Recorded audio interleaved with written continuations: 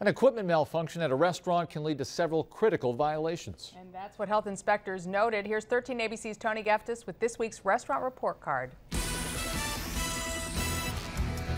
Each week here on the Restaurant Report Card, we highlight those health inspection reports with the highest numbers of violations. Now keep in mind, health inspectors don't give out fines, but they can close a place down.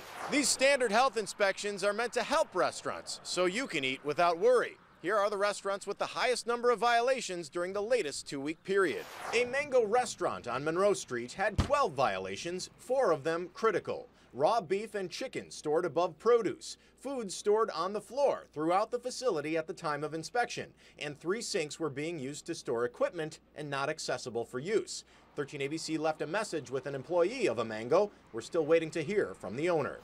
Chili Jack's in the Mayberry shops of Sylvania had 14 violations, including 9 critical. Inspectors found moldy liquid in the cold tech cooler. It was immediately thrown out. They also threw out all temperature control foods inside, including a half bag of cheese, a container of cookie dough, a carton of eggs, a container of coleslaw, and other items.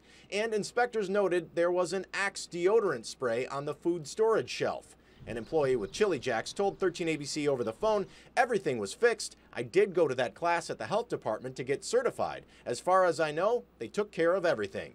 That class is called Person in Charge Basic Food Safety. The Toledo-Lucas County Health Department offers it each month, and it's required according to the Ohio Administrative Code. It's working with them to understand their processes and try to help them out, and for us to understand too their process.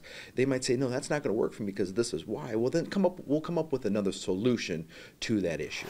Now for the restaurants with 0 violations, P.F. Chang's China Bistro inside Fallen Timbers had a clean bill of health during the last standard inspection.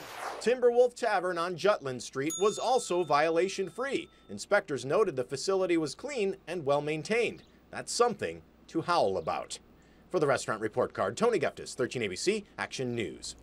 And other restaurants that had 0 violations during their last inspections include these: Neapolis Pizza Shop on Main Street in Neapolis, Freeze Daddy's in Monclova, the McDonald's on Dutch Road in Waterville. All of those restaurants violation-free.